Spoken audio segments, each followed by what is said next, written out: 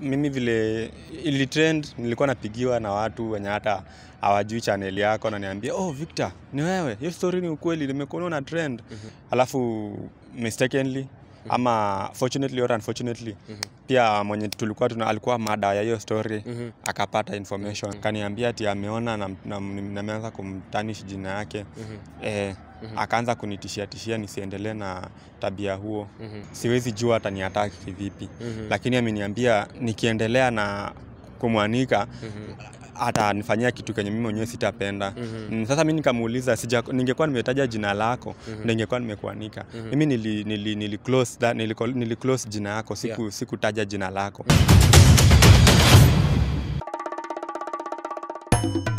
Yo watu wangu wa nguvu, karibuni katika kipindi maalum cha makala ya story yangu. And of course guys, kumbuka guys, leo tunafanya follow up ya Victor hapa, story ile ambayo ilikuwa ya Sugar Mami. Lakini kabla kama bado hujasubscribe guys, usisahau kusubscribe katika this channel ili tuweze kusonga pamoja. Guys, leo niko katika maeneo ya Gong ambapo nimekuja kutafuta Victor. Kumbuka tuliweza kufanya naye story hapo awali ya Sugar Mami ambaye alimpatia raha mpaka sasa hivi akawa anajuta. Lakini nataka kujua kwa sababu aliweza kusema nimtafute kwa sababu wako na story nyingine mpya. So Victor, umekuaje? Nimekuwa salama. Tunashukuru Mungu. So maisha baada ya kutupatia ile story ya Sugar Mami yamekuwa vipi? Maisha imekuwa normal.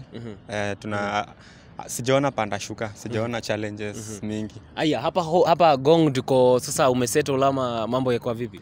Si napiga biashara kidogo kuhustle. So najua lazima to hustle ndio to survive. Naona pia si mbaya, uko sawa. Niko sawa. Uko sawa. So baada ya kuposti ile story yako ya Sugar Mami, hii story iliweza kwenda trending sana, ikaweza kuenda trending haswa pale TikTok na YouTube pia. So ilikuwaje baadaye? Sasa mimi vile ili trend nilikuwa napigiwa na watu wenye hata hawajui channel yako na niambia, "Oh Victor, ni wewe. Hiyo story ni ukweli, nimekuona na trend." Sasa nilikuwa natafuta na watu tofauti naambiwa na trend. Alafu mistakenly ama fortunately or unfortunately pia mwenye tulikuwa alikuwa mada ya hiyo story akapata information. So unazungumzia yule Sugar Mami ambaye ulikuwa unamwanika hiyo siku? Exactly. Alikuja akapata hiyo story? Alipata, aliona. Pia vile watu wengine waliona pia aliona. Kuna watu wanajiuliza aliona vipi, kwani uliweza kumwambia kwamba umemwanika ama ilitokea vipi mpaka akajua? Ni kama alionyeshwa na rafiki yake ambaye pia alikuwa ashamuonyesha mimi na alikuwa ananijua. So ni kama vile ile trend pia akaonyesha, vile pia mimi nilikuja kuambiwa una trend. So pia aliambiwa ule kijana mwenye ulikuwa unachumbiana naye anaongelea Sugar Mami na si mwingine bali ni wewe, kwa sababu si ni wewe ndio mlikuwa mnachumbiana naye. Sasa hivyo ndio alipata information. So unajaribu kumaanisha kwamba kuna rafiki wa yule Sugar Mami ambaye aliona hiyo story? Aliona na alikuwa anakujua? Alikuwa ananijua. So baadaye akampelekea ripoti kwamba umeanika story yake? Nimeanika story yake. So baadaye ikakuaje? So baadaye ndio Jumini nilikuwa nimemblock kwa accounts zangu zote, hadi kwa simu siko nilikuwa nimemblock. Sasa ndio akaamua kutafuta rafiki yangu ambaye pia nilimjulisha kwake zile wakati ambao tulikuwa tunajuana. Ndio akaamua ambia nitafuta, niambie anikomeshe mimi nisimharibie jina huko nje. So nataka tuende polepole pia. So hapa yule rafiki ambaye unamzungumzia ni rafiki yupi sasa? Rafiki wangu yule ambaye ulikuwa unazungumzia Naivasha au yupi? Mwenye tulikuwa naye Naivasha. Tena ambaye nikienda kukutana na huyo Sugar Mami tulikuwa naye. So ni the same friend. So baadaye akamfikia yeye ama? Alimfikia juu mimi angenifikia direct juu nilikuwa nimemblock. Sasa akamtafuta ndiye anitafute. Sasa alimtumia kama messenger kuniletea ujumbe. Kaniambia ati ameona na nimeanza kumtanish jina yake. Akaanza kunitishia nisiendelee na tabia huo. So Victor, kuna kitu ambao pia viewers najua sasa hivi wanajiuliza, kwani huyu rafiki yako huyu alikuwa bado na namba ya huyo Sugar Mami bado? Ni kama kulingana na uchunguzi wangu, kwa sababu hadi niliingia alinionyesha message. Sasa mimi out of curiosity nikamnyang'anya simu. So kuangalia ujumbe nikaona ni kama wanachumbiana. Sasa hii ni kama ule aliona kuna pesa akaamua kuendelea na ule kumtafuta Sugar Mami. So hata baada ya kwamba umemaliza mawasiliano kati yako na yule Sugar Mami, yule rafiki yako aliendelea alinyakua Sugar Mami? Ni kama semanga kikulacho kinguoni mwako. Sasa mimi alikuwa ananiambia ati ati yo age nini nisimdate huyu sugar mommy. Alikuwa anani advise otherwise. Kumbe alikuwa ana create opportunity ndio afanye mapenzi na sugar, take that opportunity kwenye mimi nilikuwa nayo. Sasa alikuwa anani advise nimwache ndio yeye amchukue wachumbiane. So ni kama ilikuwa hivyo kulingana na uchunguzi wangu ama kulingana na mafikira yangu, kwa sababu nilipata ni kama sasa hivi wako na So nikuulize sasa hivi umepata nafasi labda ya kuzungumza na huyo sugar mommy, ama umepata nafasi ya kuzungumza moja kwa moja kando na kupitia kwa rafiki yako? Directly hapana, unless maybe ni unblock, niambie chenye ananiambia directly kuliko apitie a bit around the bush. Lakini directly hatujazungumza. So unapozungumzia kumunblock unazungumzia kumunblock WhatsApp, Facebook ama Instagram ama wapi haswa? Kwa sababu kama ni WhatsApp inamaanisha kwamba bado uko na namba yake. Niko na namba yake lakini nilimblock. So unajua nikiwa na namba yake na nimblock inamaanisha haizi nifikia, lakini nisipokuwa na namba yake na nimunblock na nisikuwa nimemblock atanifikia.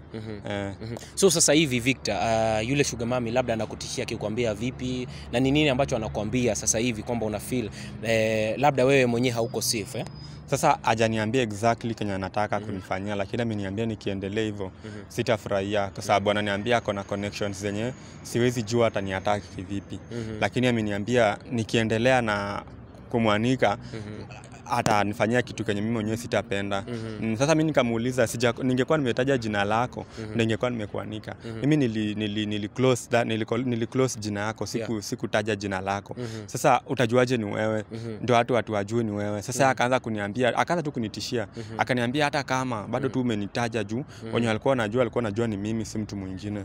Unaona? Sasa akaniambia anytime anasikia tena nimemtaja tena mahali pengine chenye atanifanyia like sitapenda. Niruhusu nikuulize hivi, katika kama uliweza kupitia video ambao sasa hivi ina trend TikTok yako ya sugar mommy, kuna mwanadada fulani aliweza kucomment pale chini na akasema kwamba ni mimi unanianika. Was it the lady behind all that, hata kama hutaki kumwanika? Siwezi nikasema. Kwa hivyo wewe mwenyewe hujui ni nani haswa? Sijui ama huyo pia alikuwa anatafuta clout? Actually sikuangalia hata close, lakini kwa sababu umeniambia nitaenda ni confirm, lakini sidhani kama ni na siko sure. Nitaenda ku confirm sasa baada ya hapo. So how old is your friend right now wakati ana date na huyu sugar mommy? Sasa hivi sugar mommy ako miaka ngapi ukijaribu kubahatisha? Kwa sababu last time ulituambia kwamba ako 26 years. Sasa hivi ni kama miaka ngapi? Around 28 29. 28 29 how old is your friend? 21. So a difference of 7 years. 7 exactly. So wewe na rafiki yako huwa mnapata kuzungumza? Yeah, so unajua ni ule close friend mwenye tumegrow pamoja, tumesoma pamoja shule moja. So ni kama bro. Lakini sasa unaona vitu vidogo hizi zina break trust ya mtu. So you don't expect after hapo tuendelee kukua that close. In as much as siwezi kosa kumuongelesha ama tuwezi kosa kusaidiana, siwezi muamini that close vile tulikuwa before. So allow me to ask this pia. Katika interview ambayo tulifanya na wewe baadaye pale, uliweza kusema kwamba yule ex wako ambao ulikuwa na date na yeye aliweza kukubwaga ama mkaweza kuachana, na pia huyu sugar mommy nyama ilikuchomoka mdomoni, kumaanisha kwamba hamkuwa naye tena. So sasa hivi una feel vipi wakati rafiki yako ndiye naye anakuachua mali yote ya sugar mommy? Sasa hivi una feel aje na bado mnazungumza naye? Okay, ingekuwa ni ex wangu ako na yeye tuseme ingeniuma, lakini jumi sitaka sugar mommy hainiumi, lakini kenye inaniuma ni alikuwa anani advice nisifanye chenye anafanya. It's like preaching water and drinking wine. So like hiyo ndio inaniuma. It's like yani hiyo friendship si ile kenye inafaa. Unafaa ukiadvise mtu you be the advice you are giving to the other person. So sasa hivi nataka tu tukimalizia pia ndio isikue long sana Sasa hivi unafikiria kufanya nini wakati sasa ameanza kukuambia kwamba uachane na kumwanika zaidi na zaidi, na ukiendelea labda atafanya kitu fulani ambacho tukijui ni kipi? Unafikiria kufanya nini? Mimi personally chenye objective yangu ya kusema hiyo story ilikuwa tu kuambia viewers kwamba sugar mami ni vitu real, si ati ni story ama nini. Ni vitu ina happen. So like I was just making viewers ama people aware that these things zina happen kwa society. So mimi sina plan yote ya kufanya anything ama, lakini mimi chenye najua hawatapelekana mahali na sugar mami. Cause ule ni mtu atamruka anytime akipata mtu kijana mwingine barubaru kumuliko. So naelewa sugar mami they are after something specific. And anything nika tu mimi ama less than mimi.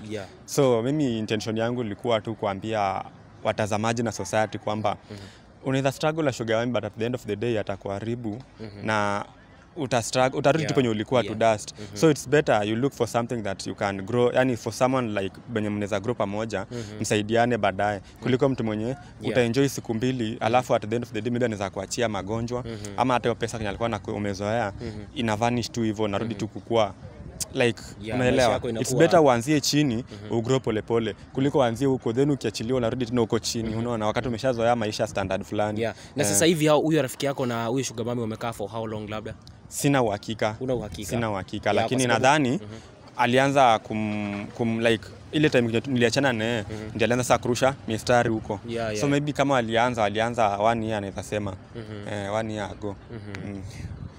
Wow, okay. Sawa guys, kumbuka huyu ni Victor ambaye tumekuwa tukifanya naye story ya huyo sugar mami, kwamba baadaye huyo sugar mami amekuja aka raise up through his friend na kumwambia kwamba akizidi kumwanika something else will happen, that he will not like it ama he will not love it.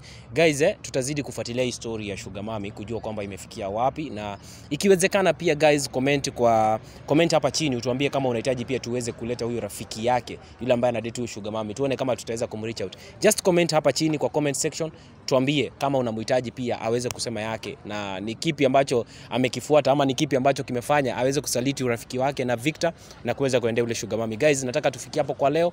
Tupatane kwa video next. Natambulikana kama Joss.